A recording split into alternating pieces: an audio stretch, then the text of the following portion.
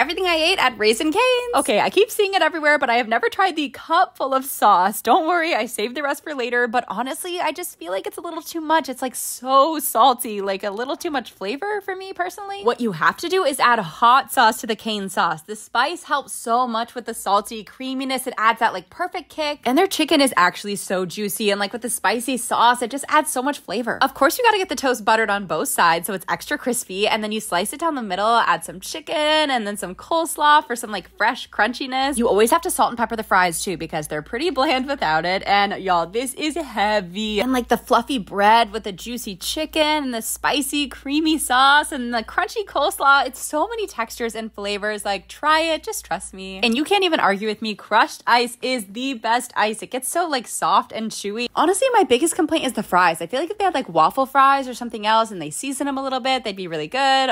But yeah, that's all for today.